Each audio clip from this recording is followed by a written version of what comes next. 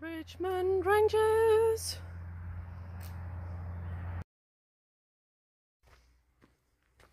The longest stretch without resupply on the Araroa. 8 days. Some people do it in 4 if they're really fast, but we're not really fast. So we've got 8 days worth of food in the pack, and we are going to Red Hills Hut and maybe beyond, not sure yet.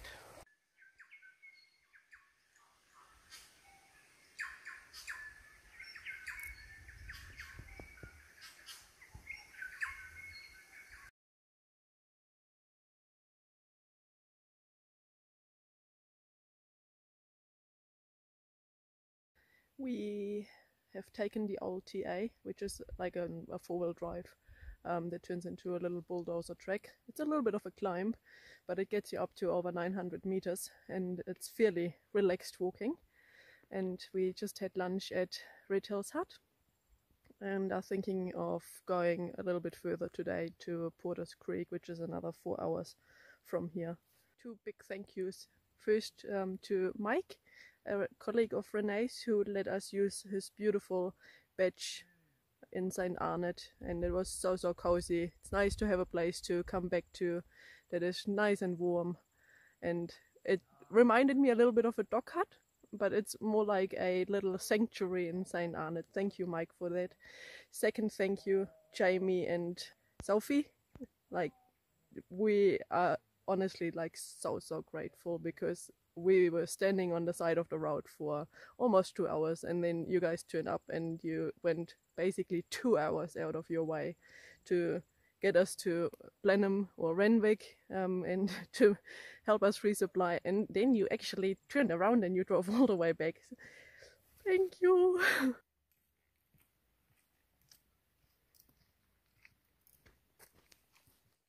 The packs are extra heavy for this section. We have 8 to 9 days worth of food in the packs. Yet I think we have been quite reasonable with the resupply. We could have bought a lot more than we have. The weather for the next just about 8 days looks so good. There's no rain in the forecast, and that was exactly what I was hoping for, because in the Richmond Ranges we do have a day of alpine crossings, and we do have some major rivers that we have to cross, but that should be alright because they haven't had any rain up here for a very long time, and there's no rain in the forecast.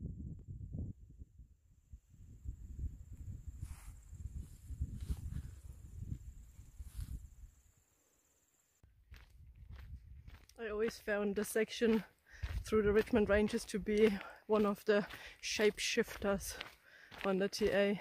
Every day, or every few minutes, you sort of feel like just the surroundings change, and every day you have a little bit of a different scenery.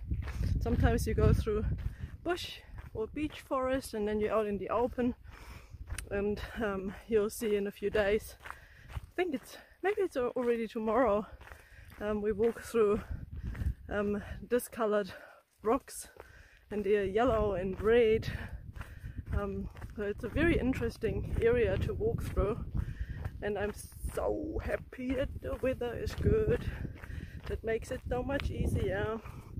It's actually quite hot today. I'm really sweating, but I'm not complaining. And down there you see Motueka River, so that's one of the first river crossings for today. And the Motueka branches, they may not look super big, but the difference is that the catchments are huge. They're enormous. They go kilometers wide into the valleys, so if you have rain, then these things can get flooded really quick. So that's one of the Motueka River branches, and these branches are the most trickiest here in the Richmond Ranges, and people have known to camp on the other side for sometimes days or sit in the huts to wait out the flood. Mister, I don't want to get my feet wet. Nah, nah, nah, nah, nah, nah, nah. And now I'm just gonna get the nah, nah. Look at him.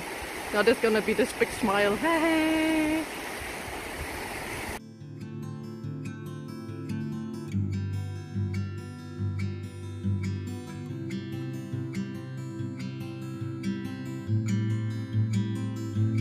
Last view of Motueka River on that side. Maybe that's the last view of Motueka River. Okay, we came from over here, that valley, dropped down to the river, and then the track sidled on the bottom, just above the river. And then, I totally forgot about that thing. Guess it's different when you come down. We climbed up, and now at the end you get these massive steps. Oh, nothing else I'd rather want to do when I have 8 days worth of food in my backpack. Yee-hoo! Whew.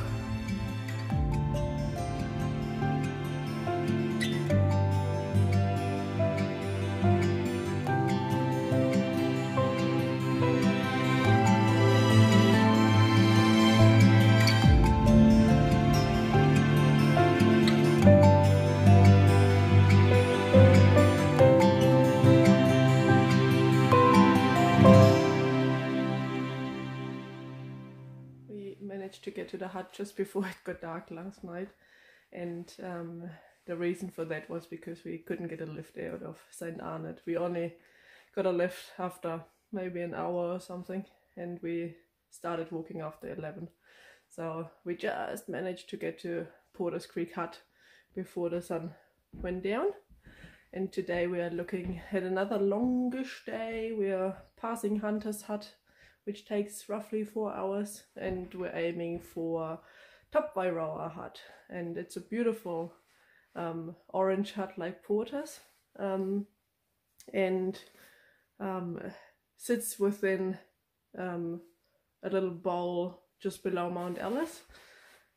And it's quite a bushy area, so it's really, really pretty down there. So even though the day yesterday was quite warm, we have frost outside, and all the grasses and bushes and shrubs are covered in little icing. So it's fairly cold. The sun has not quite managed to get over the hills, but we're gonna start walking.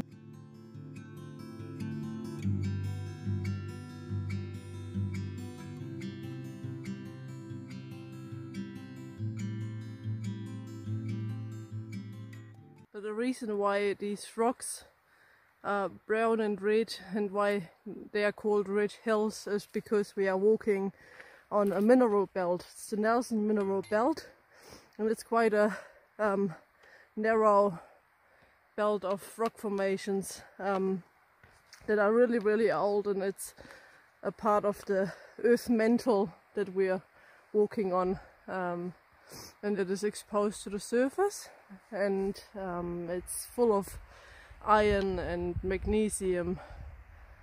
It's quite a cool geological place to be, actually. And later we have all these red and orange colored rocks to walk across. Very pretty.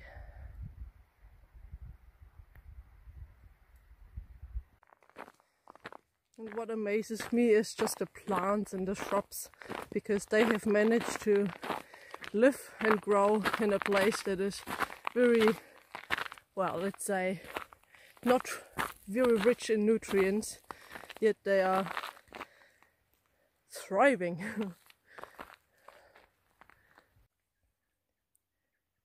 Must have been quite cold.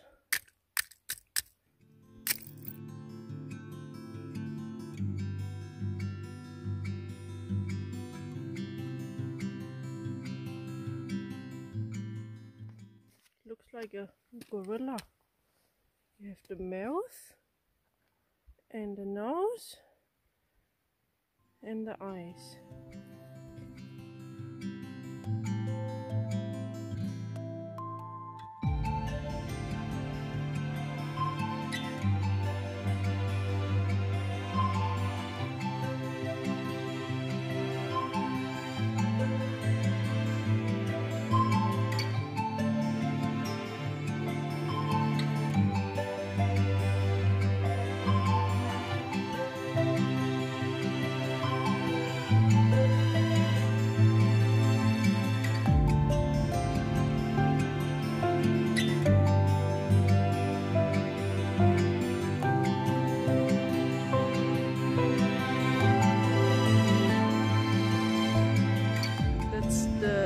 second branch of the Motueka River, and that's Hunter's Hut.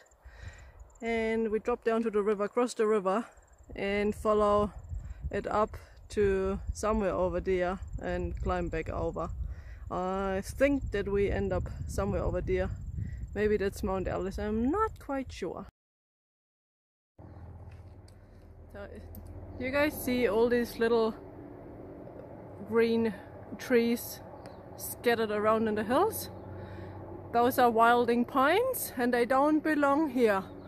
And up there, this is what you need to get rid of them. A helicopter.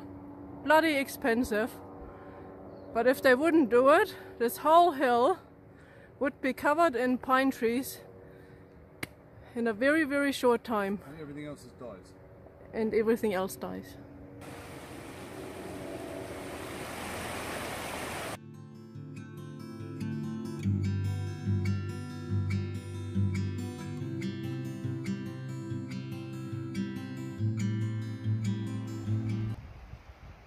So we're just about to start a climb over here, and I think we take this ridge here and we pop out in the open on that part and walk up and over the ridge. The last time when I came through I had a white out. I didn't see a thing, nothing. So now I'm gonna see stuff. Yay! We keep saying when people ask how we feel about doing the TA the second time round, and we always say it's the same but it's different.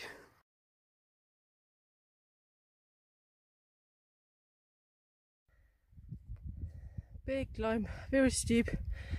That's the Motueka River, and you can just see Hunter's Hut in the distance there. But we are not finished with the climb. So we go to this pole here, and I can just see the next one in the forest. Yep, and so I think it's really that ridge that we follow up. Lovely view of Nelson, and I think this is Takaka Hill. Beautiful coast, Motueka Nelson. Very pretty. It was a bit of a beast, wasn't it? Beast.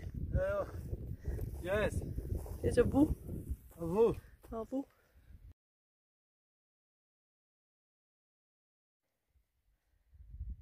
Bye bye tree line. There's a bit of a view, and that's us. Need to there. Still not finished with the climb. Brynhild just disappeared in that little gully, but we go up here.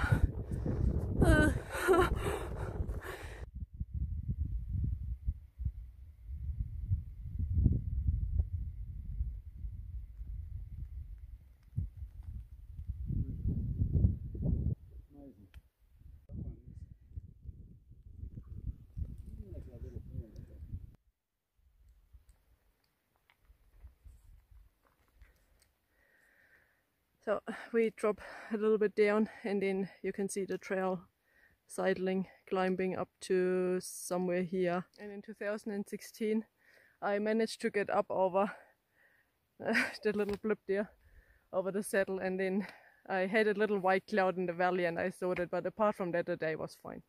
So I decided to climb up, and when I got up there, suddenly this little white cloud turned into a white out, and I could not see the poles from one pole to the next. So I was constantly shoveling along with my GPS in the hand, trying to find the next pole. It was really cold. And then once I got to the other side and I saw the forest, I was so glad. Like, the cloud disappeared fairly quickly in the trees. And then the sun came out again, but up here,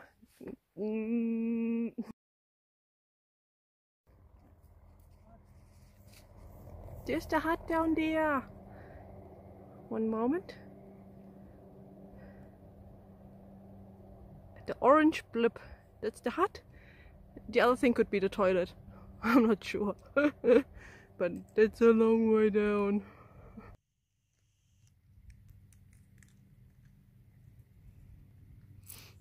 I didn't realize last time, because I didn't see a thing, that if you look very, very closely, you can actually see, well, you can't see it, but you know that this is about where Hunter's hut was that we passed this morning. So we did this huge dog leg coming up here, and we were just wondering why they don't take people up over this thing and come down the ridge in the back. Not sure.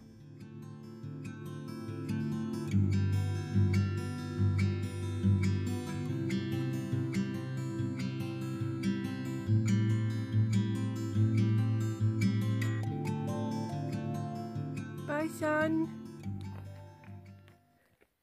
Hello, darkness. We're going down to here somewhere. This is not the easiest way down at the end of the day. It's a lot of boulder hopping and braking, and from memory it's just gonna get a little bit more bouldery. So we had up there where we had a break, we had about 2.5 k's left, or 2.7 or something, but that's gonna take us a while.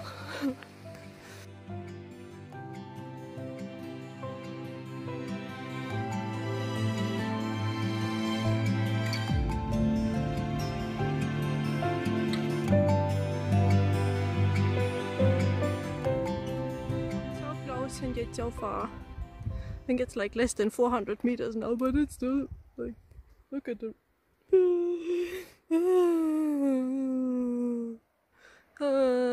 this is what it looks like when you're desperate for a fire. You just carry half a tree.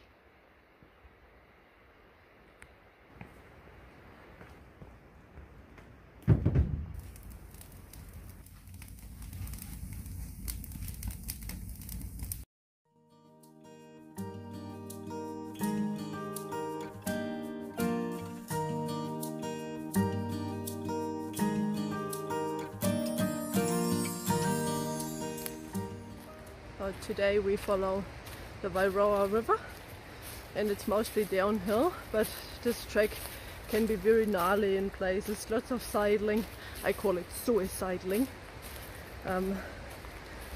Lots of washouts, a few river crossings. Rennie made it across the first river crossing with dry shoes, of course. And this morning I noticed I have walked almost the whole South Island with the same pair of shoes, and now I don't know why. My big toe feels terribly bruised, and it's hitting the inside of the shoe, and it's so sore. I don't know, maybe I bruised it yesterday on the steep downhill, or God knows. But how can that be that you walk almost the whole South Island without any issues? I didn't even have blisters, and now it's like meh. I hope that it's not gonna get worse. Having said that, at the same time we have done 2 really big days, and my legs feel locked up as well. I'm a bit of a mess at the moment. So today will be probably another 8-hour day or something. We try to get to Tarn Hut, small really cute hut, and then tomorrow we would have a shorter day, and the lads are back for spraying the wild pines.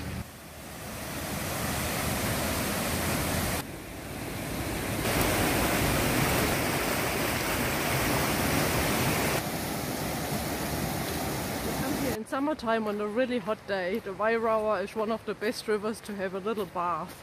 There's so many pools, especially further up when it's quite steep, and they're really deep and the water is so nice and cold. I'm not sure about the sand flight. You might have to be a little bit quick. At the same time you can see how you should be doing this in a time where you haven't had a lot of rain, because this thing can be snotty and there could be quite a few tricky river crossings, so you want to make sure that you get there when the water level is nice and low, and even the track could be quite a bit slippery when it's wet. The rocks have ice, very creepy.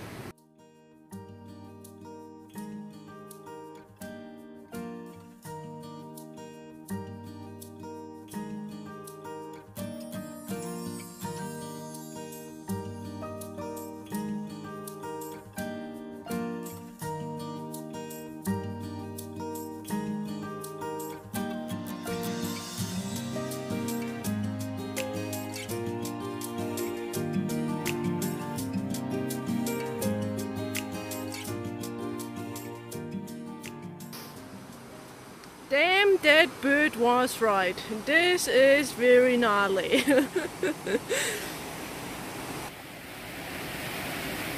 Oh, It's not firm. yeah, what road?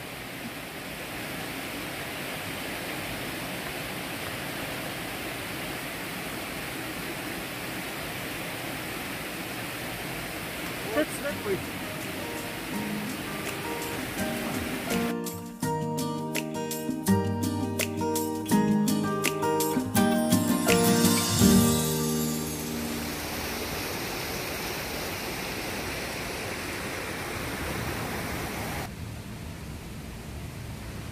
So we just got to Araroa in just over 4 hours, and Araroa has this beautiful swimming hole, so I'm just taking you down there. It's following a little path. Ta-da! Icy cold part of the river when the river comes through the gorge.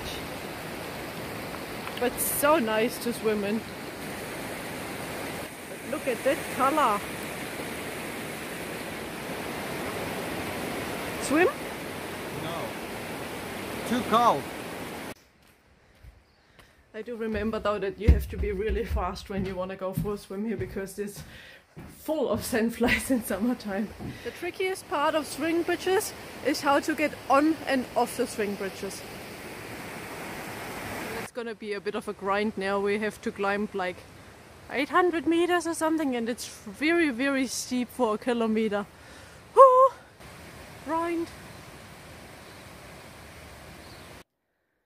These orange boxes or the trees are usually closed, and they are filled with insecticides for the German wasp who was introduced because of a beech tree thing. I can't remember what exactly it was, but usually in summertime these forests in the Richmond ranges, Queen Charlotte Track and Nelson Lakes, I think even the Huranuis, well, anywhere where you get these beech trees, they are filled with the hum of wasps, and a lot of people get stung on the trail walking past the nests, because they usually nest in the ground, and there's a few times during the year where wasps get very, very aggressive, and yeah, you want to just be a little bit cautious in those forests. But for us now, we do see a few wasps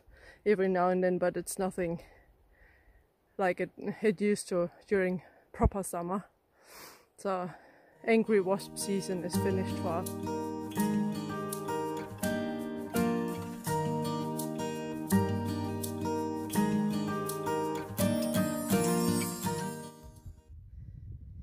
Thinks that this is the top where we came off yesterday and dropped down to top Araroa, so we must have followed that valley out to Araroa.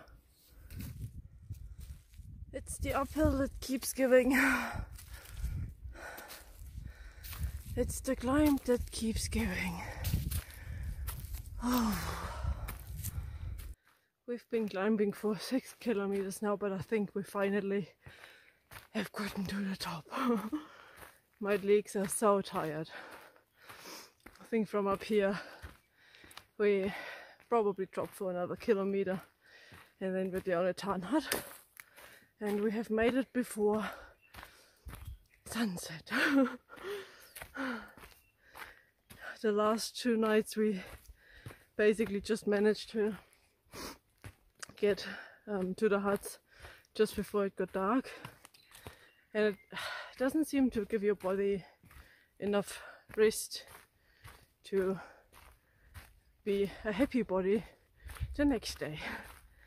So now it's just after 3 and we'll probably get to the hut 3:45 maybe, and start collecting firewood to make it nice and toasty, maybe wash the socks and rest, rest, rest and rest.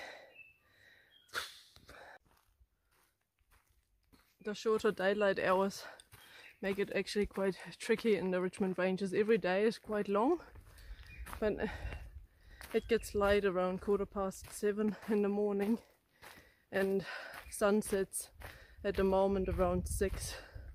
Because we have this 8 to 9 day stretch, you really want to do 2 huts a day and skip 1 just to have 1 in the middle for lunch or something.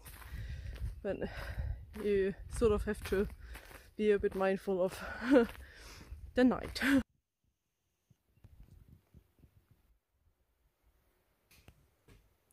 So Tarn Hut is over 1,040 meters, and we got here and we dragged wood down and ta-da! Someone already cut firewood, and they actually have chopped down heaps more trees than the last time when I was here.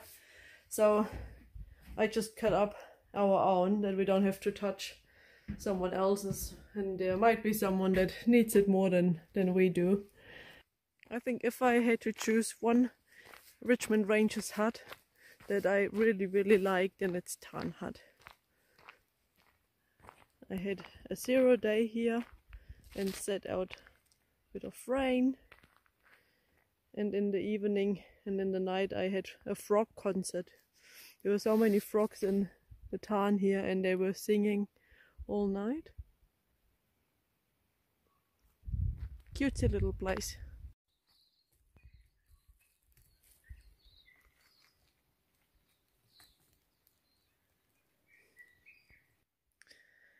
Five hours to Mount Rintel Hut. This way. A very short day for us today.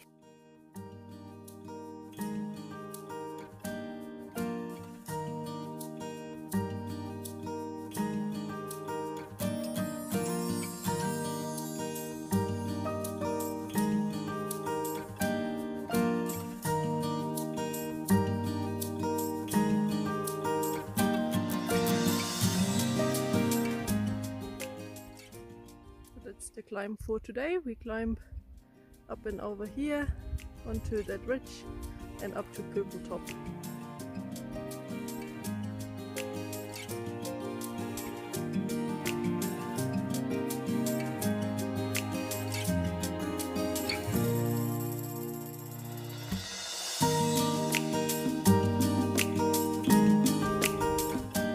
We are on Purple Top now. And it's very icy and windy, isn't it?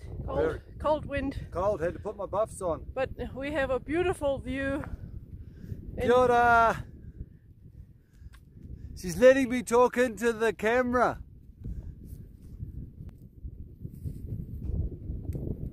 And we can just see Mount Alice is in the clouds over there. We have a front from the west coast coming in, but we should be fine. And somewhere here in this little gut was Top Araroa Hut, so we came all the way over here now, and we still have to go into this saddle, but beautiful views.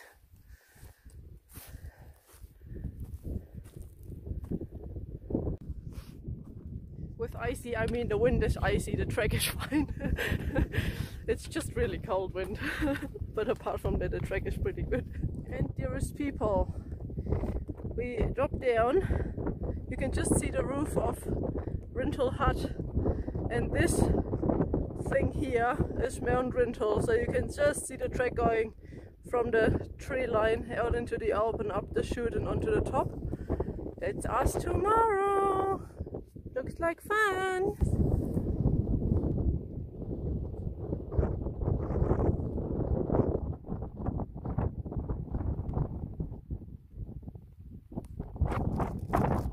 So you may not be able to see that, but there's this little spot in this clearing over there, and it's shiny. This is Darvel Hut. This is where we're gonna be maybe in 1.5 days, something like that. So we go down to Rental Hut now, and we're gonna have a relaxed long afternoon, hopefully in the sun, and we're looking forward with anticipation to tomorrow's climb, slog, whatever you want to call it, up this beautiful big mountain. We have Mount Rental and then Little Rental, we have Old Man, and it's gonna be a long day out on the tops and on the ridges. So we hope that we're gonna get the same weather like today and that we get some views, and probably a little bit of icy cold wind. We'll see.